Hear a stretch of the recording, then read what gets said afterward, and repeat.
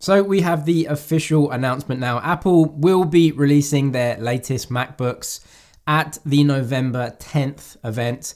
This, the official invitation from Apple. Although, of course, they haven't said this is for their MacBooks. We know it is, all of the rumors and leaks.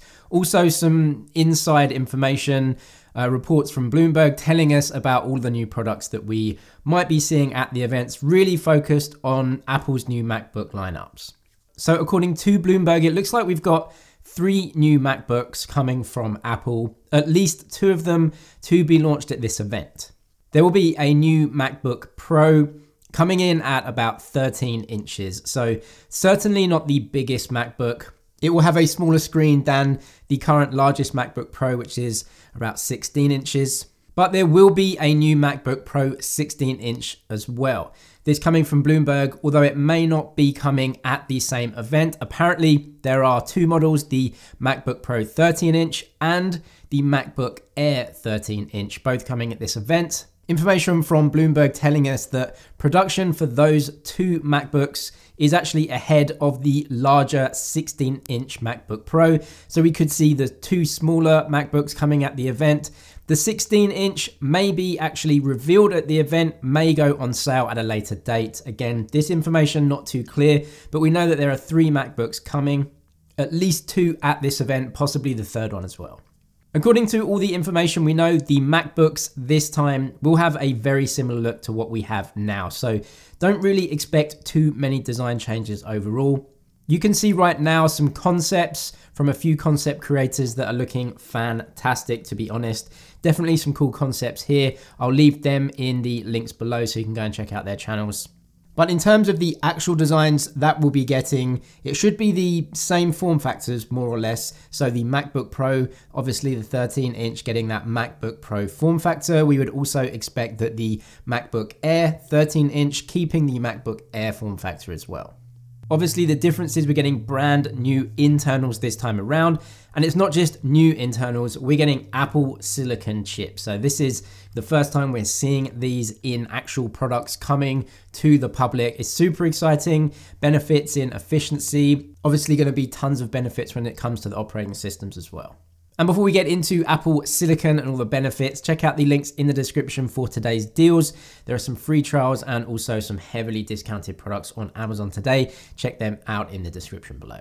All the other information we have is telling us that Apple will be redesigning the MacBooks for next year. So if you're looking maybe for a refresh on the outside as well as the inside, then next year could be for you. And lots of rumors about Apple switching to mini LED displays for maybe the iPad lineup and the MacBook and MacBook Pro lineups as well. Mini LED displays are kind of an evolution of the LCD or IPS LCD displays that Apple currently use in their iPads and MacBooks. Mini LEDs have tons of advantages over the IPS LCD screens that Apple are using. You can actually light up areas of the screen, so you're going to get better contrast ratios, deeper blacks, and apparently just improvements in colors and everything overall compared to the current IPS LCDs that we've got now. Anyway, though, Apple should be using those in future MacBooks. A brand new form factor 14.1 inch and a 16.1 inch MacBook should be coming with mini LED displays, although they won't be coming until next year at the earliest. This is according to sources like Bloomberg and Ming-Chi Kuo telling us that those mini LEDs are going to be used by Apple as soon as they can. Probably not in these MacBooks. We'll have to wait and see if maybe one MacBook can use them, but I would say next year for those. It's also thought that Apple will take about 2 years for the transition away from Intel chips in their MacBooks, moving over to Apple Silicon for all of the chips in their MacBooks. Apple Silicon is just the names they are giving these chips, and even though these are going to be based off the A14, which is the brand new chipset we find in the iPhone 12, the iPad Air also uses this one, it's not going to be exactly the same. So Apple has moved to using letters after each of the chipsets to denote a change. So they actually already showed off the A12Z or A12Z if you're from the States. This is actually from the iPad lineup, but they used it in a Mac Mini. This was only available for developers. But essentially, it's a souped up version of the A12. Well, that's what we're going to be getting in this Apple Silicon lineup, a souped up version of the A14, suitable for bigger computers. So it is more power hungry, but you get more power out of it. And that's because obviously you have much bigger batteries. However, they have been found, and this is according to Bloomberg again, that the new Apple Silicon chips are far more energy efficient than the Intel chips that they're currently using. So we should be getting much more efficient chips. And along with that, some upgrades when it comes to obviously how all of the system and the OS works on MacBooks. It's exciting for sure, but this is definitely just early stages when it comes to Apple Silicon and all of the integrations between all of the Apple products and software. Also in Apple news, it looks like we're getting a new Mac Pro from Apple. And yeah, not many people interested in this because of just the crazy prices that these come at, especially if you need some wheels.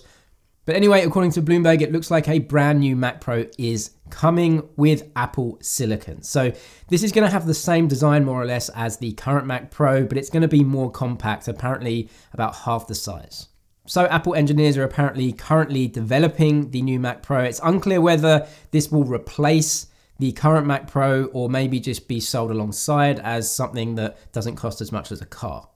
Anyway, this new Mac Pro with Apple Silicon could be ready for maybe 2021 or 2022. So yeah, it's a long way out. But something closer to home, maybe a new iMac. This looks to be coming as well, confirmed by Bloomberg and some other sources. That definitely won't be coming at this event though, but at next week's event, we will be seeing a 13-inch MacBook Pro and a 13-inch MacBook Air, according to Bloomberg. And also that 16-inch MacBook, it's in development, slightly behind the other two. So whether we see it at the event and it's revealed and then maybe comes on sale later, or whether they'll just save it all together and maybe just push it out via website refresh, we'll have to wait and see. Also, possibly coming at this event though, AirTags, and we've been talking about this for so long. We all know what they are, we all know they're coming. Whether they come at this event, it's kind of still unknown. Most industry sources are saying that the probability for AirTags at this event is very high. We also get Mark Gurman also coming out just saying that he kind of doesn't think they're coming because the two product lines are just totally not linked in any way. I completely understand that. I also completely understand all of the other analysts saying they might come because obviously we've got the holiday season coming up. These would just be a great accessory for Apple to sell. If you don't know what AirTags are, they are essentially a tiny tag, apparently about the size of a bottle cap. On the inside, they have Apple's U1 chip, the ultra wideband chip. This can be used to essentially locate the chip with very high accuracy within a couple of inches of where it actually is. So if you put this in your bag, in your car, whatever, you can actually go onto your iPhone, open the Find My app, and then all of your AirTags will be in there for you so you can locate them. These may be coming around $50 or so according to leaks, and apparently AirTags are ready to go. They're not in development, they're not going to be produced, they have been made, they are sitting there ready to be launched, and Apple, for one reason or another, have delayed these and not put them out. So everyone at every single Apple launch event will say, well, this is the time for AirTags, and well, the next Apple event may well be. But let me know all your thoughts in the comments as always. Check out the links in the description for today's deals on Amazon and all the concept creators as well. Big thanks to those.